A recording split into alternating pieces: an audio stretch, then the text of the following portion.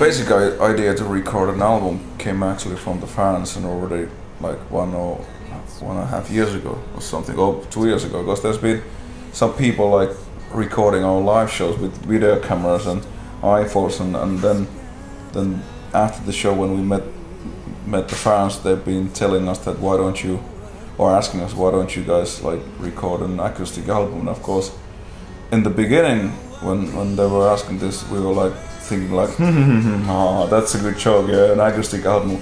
Who the fuck wants to record an acoustic album? And then they were like persistent, and then they asked us again and again, and then we thought, acoustic album, haha, that sounds interesting, because nobody, we don't know so many people who has done it. Probably there's been a lot of, you know, duos who've been acoustic album, but we don't know about any other acoustic heavy metal duo album. So we thought that, okay, maybe we do it. So, but in the beginning, the idea came from the fans. Hunting high and low, sometimes I may win. Yeah, we basically wanted to take songs from the live set, but not too many covers, so it wouldn't be just a cover album. But of course, we had quite a lot of songs to choose from. We had Stradivarius and your stuff and some of mine, so it was pretty easy.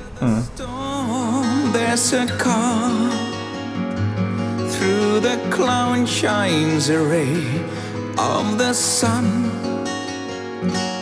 I am carried from all of my... We were discussing with Timo that we would like to have maybe some new songs on the album as well, but in the end we didn't have too much time to write, since you always had all sorts of deadlines to meet.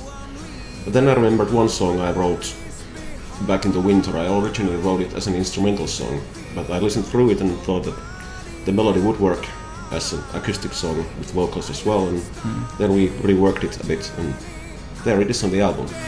Away with the wind I go, I am hunting high and low, diving from the sky above. So it would be nice to do some gigs somewhere else as well.